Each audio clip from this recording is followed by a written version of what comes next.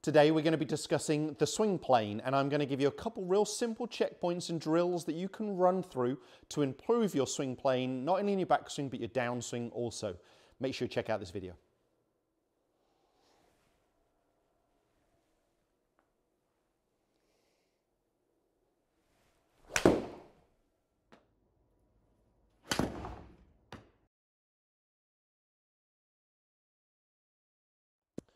So in today's video, as mentioned there in the intro, we're going to be talking about swing plane. Really talking about where your hands and arms are and the influence of your shoulders, not only in the backswing, but the start of the downswing. Now I've obviously set up something here with the tour stick running up, and it was just above my trail shoulder, and I'll talk you through why.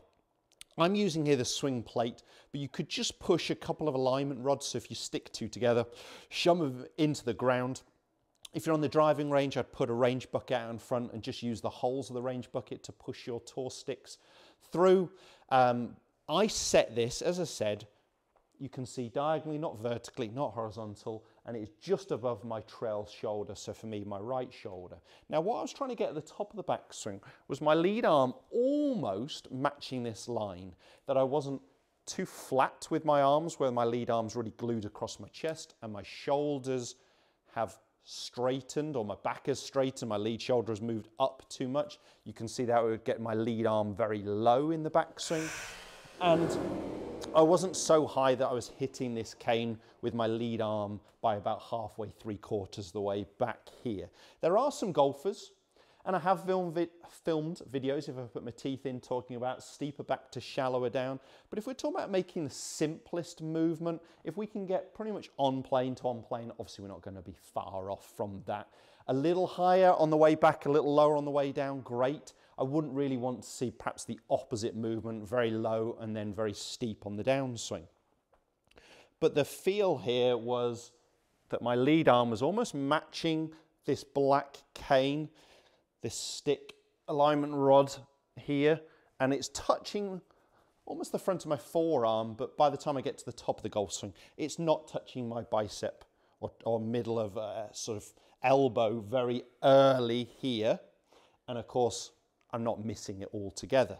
So that's my backswing, just helping set my lead arm almost across my chest. And as a good checkpoint, if I could get my lead arm through or just above my trail shoulder when I visually look at it in the mirror or on video, that would be a real good checkpoint. So through the trail shoulder or just above it would be great at the top of the backswing. Now in the downswing, my focus, you probably saw me just do the exercise before I hit the ball of almost posing here, looking in the mirror that I've got behind me, but I was trying to get the sensation my trail shoulder was staying on this line or slightly behind the line, that I wasn't getting my trail shoulder moving out too early. So those who are suffering with an over-the-top steeper movement, we tend to see the trail shoulder moving forwards internally too quickly at the start of the downswing.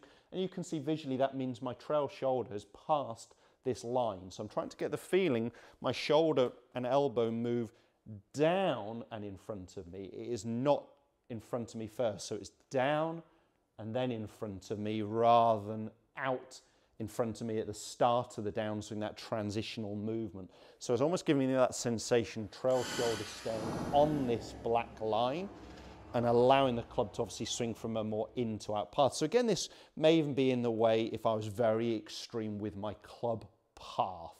I'm really talking about my arm plane, where my arms are in the backswing and the start of the downswing, but that obviously has an influence over where the club is.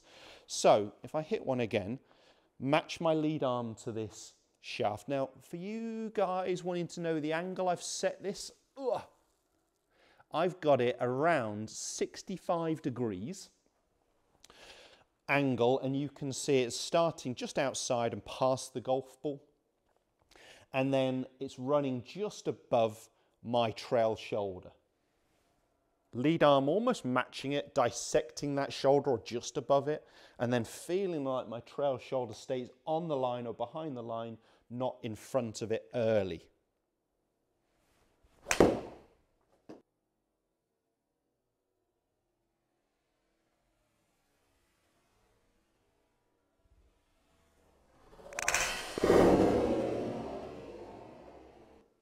That one's a little left to target.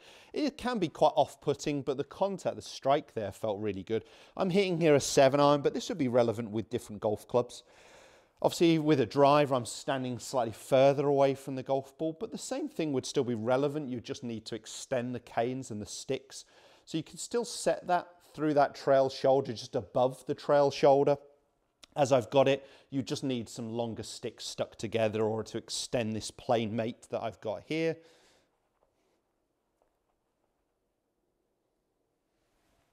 There we go. I called it a plane mate, swing plate, sorry.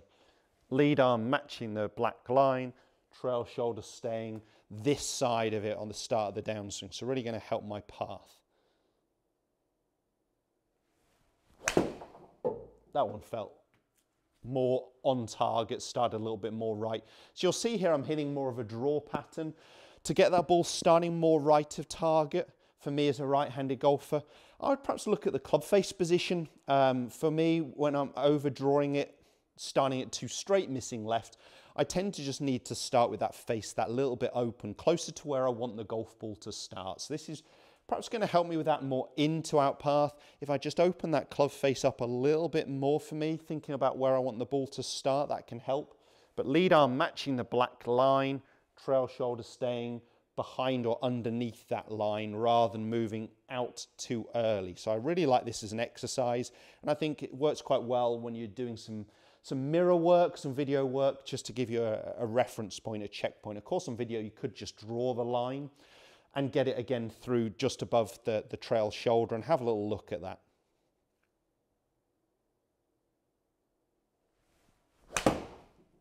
So that one definitely started more right to target. Almost didn't draw back enough, but all I changed there was really that club face position. So if you were a fader slicer and you're starting to change your path and you see a different shape of shot, don't panic. Just start thinking about the influence of the club face affecting the start line there.